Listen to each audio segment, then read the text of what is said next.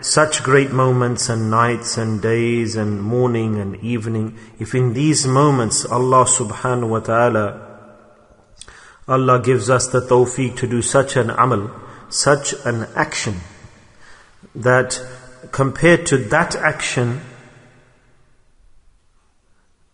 in terms of reward that Allah Ta'ala has kept for that action, there is no other action that can compare. There is no other action that can compare. So quickly is that action accepted. Allah Ta'ala very quickly gives the reward for that action.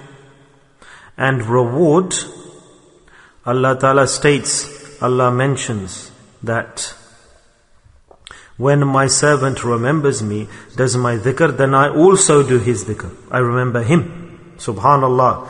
Now the mashayikh, the pious elders have said that after getting this reward, what other reward do we need to attain?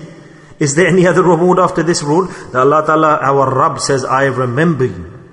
Then after this reward, is there any need for any other reward? Do we need to attain any more rewards? To remember Allah says, when you remember me, I remember you. The universe remembers you. Rahmah descends to you. The birds remember you. The animals remember you. They praise you. The fish praise you. The leaves praise you. The winds praise you. And Allah subhanahu wa ta'ala remembers you also. Subhanallah. And according to their status, now how does Allah subhanahu wa ta'ala remember the human being, the dhakir who's remembering Allah? Allah ta'ala says, I give my favor special to that human being. Allah says, I remember you in such a way that I've forgiven you.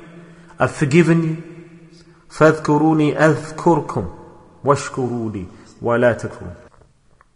In the Qur'an Hakim, wherever Allah Ta'ala has ordered us to remember Him, to do His dhikr, alongside that Allah Ta'ala has used the word kathira, abundance, quantity, that do my dhikr in abundance, in high quantity. Remember me, but how? In high quantity. Now, there's a condition so that Allah Ta'ala has attached to His remembrance here. Allah Ta'ala has attached a condition that don't just remember me, rather how should you remember me? In abundance, kathiran kathira.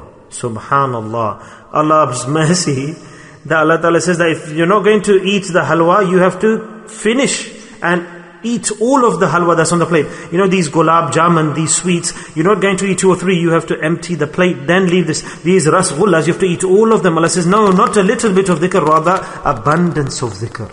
Abundance of dhikr. Subhanallah. Beautiful. Allah's given da'wah, invitation.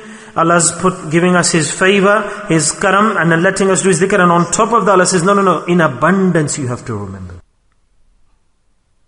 That it doesn't stop. Subhanallah. Say Subhanallah. That when does it stop? At the time of death. Aha, Allahu Akbar. So this is one point. This is one angle you could think. Allah Ta'ala says, kathir, abundance. Remember me in high quantity.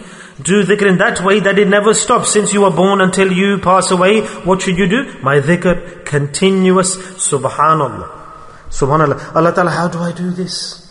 How do I remember you? That if I don't pass away, until I don't pass away, I remember you from the time of birth till the time I pass away. Yes, Allah says, this is kathir. Kathir. And don't stop. And don't stop for a second. That dhikr shouldn't stop for a second. And that's when you can be in teachings. If a person doesn't attain these 2 principles or follow these 2 principles, then he cannot be successful in the Naqshbandi teachings of doing dhikr. Principle number 1 is wuquf qalbi. What is it? What's this point? The meaning of wuquf qalbi is that every moment the heart, a person is focusing towards his heart, that my heart is saying Allah, Allah, Allah, Allah.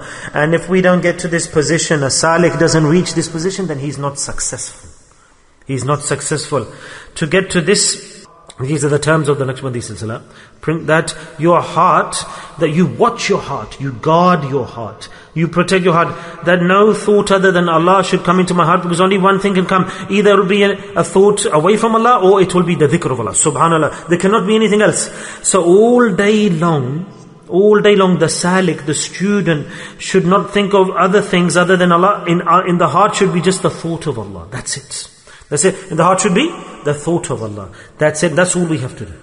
That's sort of the two principles. So focus on the heart, always concentrate on the heart, and don't allow any other thoughts to come into the heart. And when we do this, then we are doing dhikr kathira, and nothing will prevent us, restrict us. And after doing dhikr, if thoughts come into your mind about dunya, this and that, thousands of thoughts, then consider this is not dhikr I'm doing. Uquf qalbi is gone, and I'm not a salik, correct? I'm not a correct murid student. Time I'm wasting in thinking about dunya, I've wasted my time. Astaghfirullah, what have I done? Oh, I should concentrate on my heart. I should concentrate on my heart. So straight away then, turn towards the heart. Thoughts and evil whispers of shaitan will then disappear. And the third thing, which is a beautiful impact or result, is that insan, the human being, due to the fadl of Allah, he leaves the sins. Leaves the sins. And from which sins? Imagine, not from the tongue, from the hands, but the heart, the sins of the heart, the sins that emanate from the heart. The human being, he is then free from those sins. The real effective sins, you could say. So because he is concerned